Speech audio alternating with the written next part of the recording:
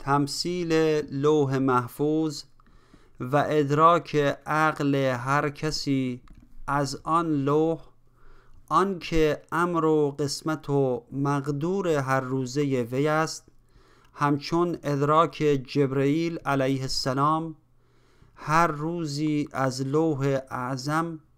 عقل مثال جبرئیل است و نظر او به تفکر به سوی غیبی که معهود اوست. در تفکر و اندیشه کیفیت معاش و بیرون شو کارهای هر روزینه مانند نظر جبرئیل است در لوح و فهم کردن او از لوح. چون ملک از لوح محفوظان خرد، هر صباحی درس هر روزه برد. بر عدم تحریرها بین بیبنان، و سوادش حیرت سوداییان. هر کسی شد بر خیالی ریش گاو، گشته در سودای گنجی کنجکاو. از خیالی گشته شخصی پرشکوه، روی آورده به معدنهای کوه.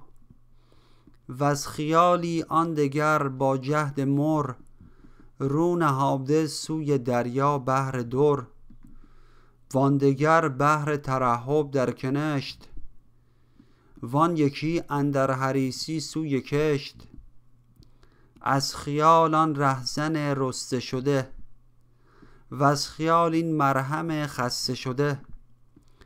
در پریخانی یکی دل کرده گم، بر نجوم آن دیگری بنهاده سم.